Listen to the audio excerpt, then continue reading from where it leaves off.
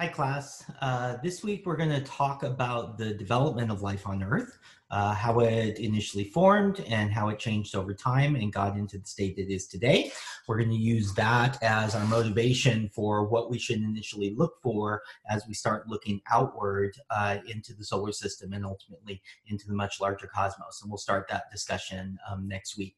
So today, where we're going to start is we're going to talk about the early Earth. So you can see that in the image behind me. The early Earth was a very different sort of place. The early solar system was rather violent. There were lots of bombardments and collisions with stuff impacting the Earth all the time. That causes all kinds of damage to the Earth, lots of volcanic activity, as you can see. But over time, the things that we're used to, like the water in the atmosphere, developed. So that's what we're going to talk about today here in this first part of the lecture. The second part of the lecture, we'll talk a little bit about the chemistry of the Earth and how it changed and how it set the stage for life. So on Wednesday, then we can talk about the early forms of life and how we know what it looked like and how we think it changed and evolved over time. Okay, so I'm going to start with a few slides here.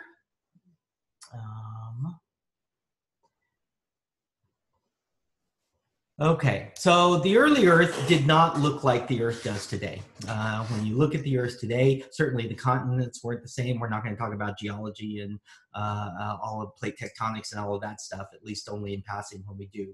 But nonetheless, the early Earth, when it had finally started developing life, it did have a hydrosphere, that is a collection of water that was associated with it, and it also had the atmosphere, that thin blue layer that you always see associated with the clouds and everything above the Earth. Okay, and so the question is, what did it look like before all of that happened? And then how did it actually get to that state? So what we'll do today is I'll just remind you, or I'll tell you just a little bit about the nebular origin of the solar system. We'll come back to that when we talk about exoplanets in a couple of weeks and talk about it in a lot more detail, but I'll just give you the basics today. We'll talk about the early phase of the Earth's life, what we call the early bombardment, and then we'll finish off this portion of the lecture with the discussion of how did the Earth acquire its volatiles, where by volatiles we mean things that are easily lost to space, like the atmosphere and the water that we enjoy today. Okay? So this is arguably one of the most famous pictures of Earth from the space age. This is called the Blue Marble. This particular one was taken by the Apollo 17 astronauts on their way back from the moon in 1972.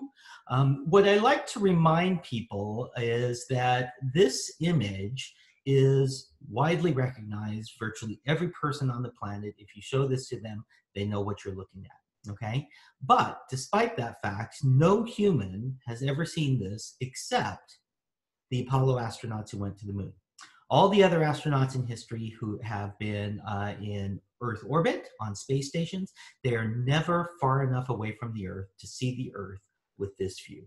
The only people who have seen the Earth this way with their own eyes are the Apollo astronauts, okay? So that's, that ties back into that earlier discussion we had in the class, where we were talking about the fact that the universe is much bigger than we normally think about. We're used to having it explained to us and kind of not really thinking about the vast scales involved. But there are only 24 people total who have ever seen the Earth look this way with their own eyes, okay?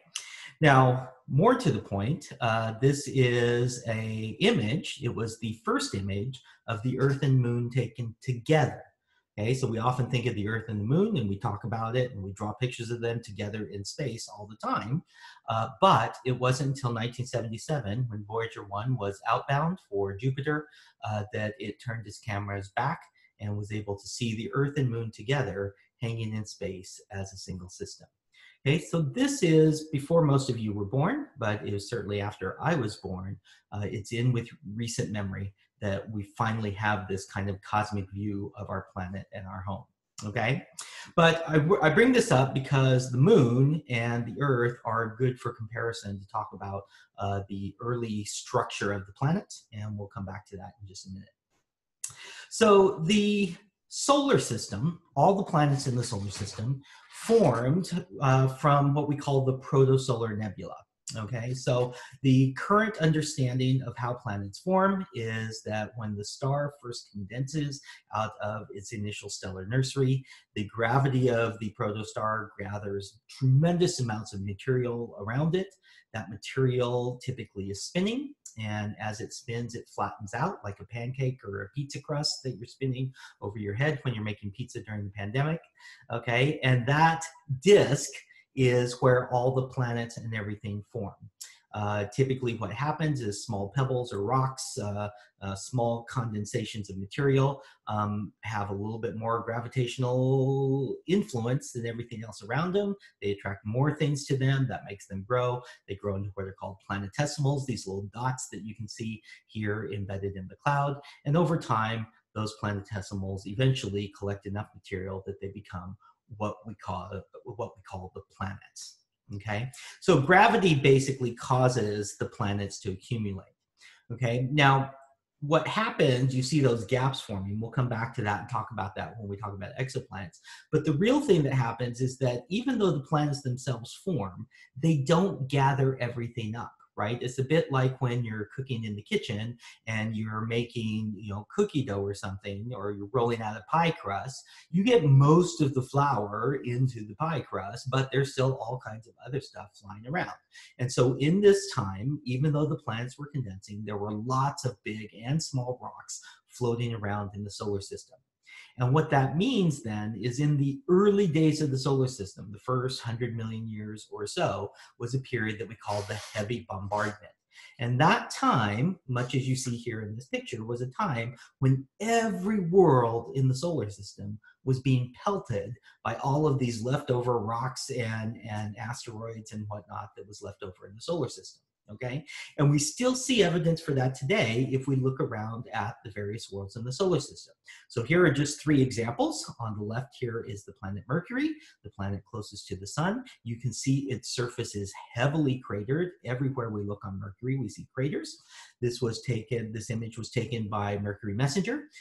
Mercury was unmapped until just the last decade when we sent Mercury Messenger to Mercury to finally map out the solar system. It was one of the last worlds in the solar system to be visited multiple times by spacecraft. Okay, in the center there is our own moon Luna. So the bright crater you see right there near the center of the image is called Aristarchus, and the rather large crater up there at the top is called Copernicus. You can see this if you go out in your backyard, if you have a pair of binoculars, or you can go out to your apartment balcony, stay socially distanced from everyone. But if you just look through binoculars, you can see these kinds of craters on the surface of the moon. Okay, and then lastly, over here on the right, this is Saturn's moon Dione, and Dione, as you can see, also has very heavily cratered surface. So we look at all of these planets like this. These are all worlds without atmospheres. So the craters, when they form, they persist over millions, if not billions of years. And so when we look at this, this is our evidence for there being an early, very heavy period of bombardment in the solar system. Now, an overtly skeptical person, or a person who's thinking carefully about what I just said, might ask, well, how do I know all those craters formed in the early solar system?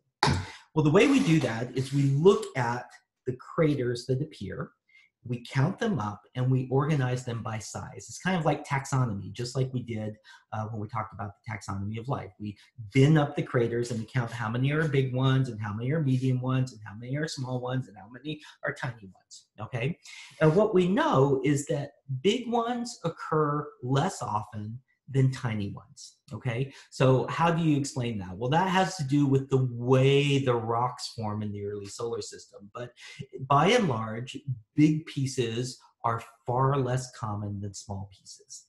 How does that make sense? Well, think about if you dropped a plate, okay? If you broke a plate up, that's the reverse process of what's going in the solar system, breaking things up instead of creating things. But it's the same sort of physics. If you break a plate, what you're left with is a few big pieces, a handful of medium pieces, and gazillions of tiny, tiny shards. Okay, so that's just kind of the scaling of the way things work in terms of size in the universe, is that big things are rare, small things are very common, because it takes a lot of material to make big things, and it doesn't take very much material to make small things. Okay, so if I make a whole bunch of asteroids, rocks in the solar system, I have a few large ones, quite a few medium ones, and quite a lot many small ones. And if I'm then pelting planets with all of those rocks, there will be a few big craters, there'll be a lot of medium craters, and a gazillion small craters caused by the large, medium, and small rocks. And so that's what we see happening on the surfaces of worlds like Mercury, Venus, and the Moon, is we see big craters, medium craters, and small craters. And in particular, what you see is the big craters often have small craters inside them. Okay, and that is because if you look there on Mercury, right there in the center, there's a big crater, and inside it, there's a couple small ones. Well, that's because the big ones, they formed long, long ago, and then small ones happen to form on top of them as time wears on, because there's lots of small ones that pelt the planets. Okay, so we can age the planetary surfaces by counting the craters, counting how many overlap, and indeed, we can convince ourselves that all of this happened a long time ago in the early solar system. Okay? Okay. Now, on the early Earth, there were no oceans, there were no continents, so there was nothing to erase craters. So just like those worlds we were just looking at, the Earth was being bombarded. It was a constant barrage of impacts from all the rocks floating around, and that caused a very heavily cratered, molten, volcanic, active surface, not unlike the picture that you see here. Okay, and that's all caused completely by the fact that the solar system had a lot of stuff drafting around it. The Earth was also attracting stuff because its gravity was strong enough, and that slowly accumulated lots of impacts on the surface of the Earth. Okay. Now, most importantly, during this era, one of the things that happened was there was an enormous impact with a large body called Theia. Okay, and that body was about the size of Mars. It was, as kind of demonstrated in this artist's impression, a kind of glancing blow with the Earth, and a lot of the material and the remains of Theia and a lot of the bits that came off of the Earth coalesced and ultimately formed our own moon. Okay, so this has been a matter of much debate for a long, long time, but this is the story that we've arrived at to explain the very interesting and odd properties that the moon has, especially compared to the Earth. Okay, but if you look at the geology of the Earth and the moon, they're similar, and this seems to be the most logical explanation for what happened. Okay, so that happened about 50 million years after the formation of the Earth. So this was very, very early on in the age of the solar system during this very heavy bombardment phase. Okay, so you form the planet, you form all of these craters, right? You're just constantly beating down the planet. A lot of material was delivered probably by this impact by Theia, but the Earth was accumulating and changing over time. So the question is how do you go from this kind of molten, volcanic, kind of constantly bombarding, constantly being destroyed world that the early the early Earth was, and evolve to the Earth that we see today, where we have a comparatively placid environment, we have volatiles, rocks, air, and so air and water, and so on. Okay, and so this has been a big mystery for a long time. The question is, where did it all come from? Well, it also came to the Earth during this period of bombardment.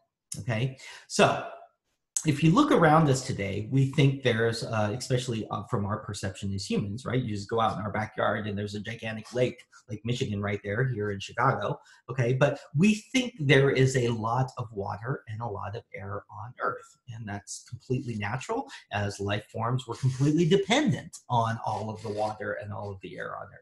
Okay, but how much is there really, right? If we're trying to understand how the Earth grew and changed and was developed in those early phases, we need to know how much water do we have to get or do we have to make on the early Earth, okay? Well, and as it turns out, there's actually not that much water.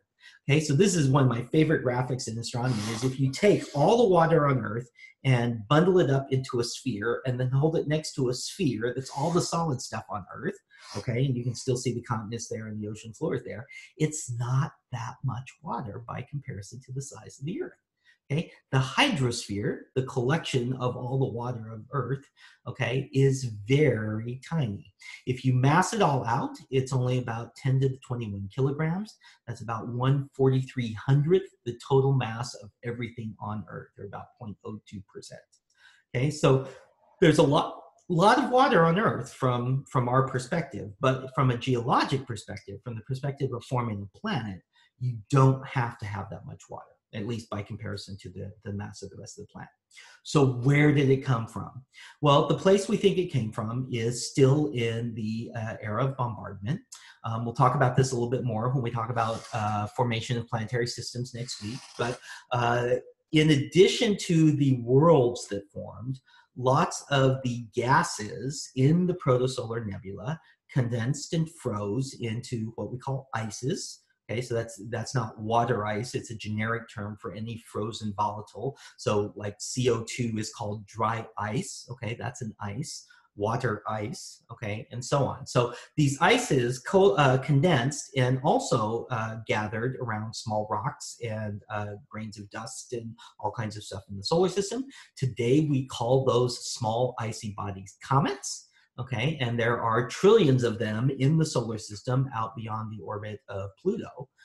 But in the early solar system, there were lots of them that had formed out beyond what we call the snow line. They had frozen, and just like all the asteroids and the rocks and everything that were floating around and bombarding the planets, there were comets that also were drawn in and eventually impacted many of the planets. And so the current belief, our current estimate, is that much of the volatiles that we have on Earth came from this kind of bombardment. Okay, now exactly how much and how often we had these impacts, how big they were when they hit us, did any of this come from Theia when it hit us? All of these kinds of questions are still areas of very active research. We don't know the answers to this. But given the composition of the Earth, given what it's comprised of, given the way this early solar system formed, the only way to get the volatiles onto the Earth is through these kinds of processes. Now, our understanding of that is slowly changing and will slowly change over the course of your lifetime as we begin to observe extrasolar planets and the formation of other planetary systems. And that is something that's just started in the last 10 years or so. And we'll come back to that when we talk about exoplanets next week. Okay? Okay, so that's all I'm going to say for this part of the lecture. So this is kind of the early framework for where the Earth came from. And so this is the environment where the earliest forms of life are going to ultimately take hold, right? Is the kind of early Earth. And so that's why we want to introduce it. And so we'll talk a little bit about the early chemistry in the next half. And then next class, we'll talk about the early forms of life. Okay, so that's all I'm going to say now. Hope you're all having a great day and taking care of yourself. I'll see you in the next part of the lecture.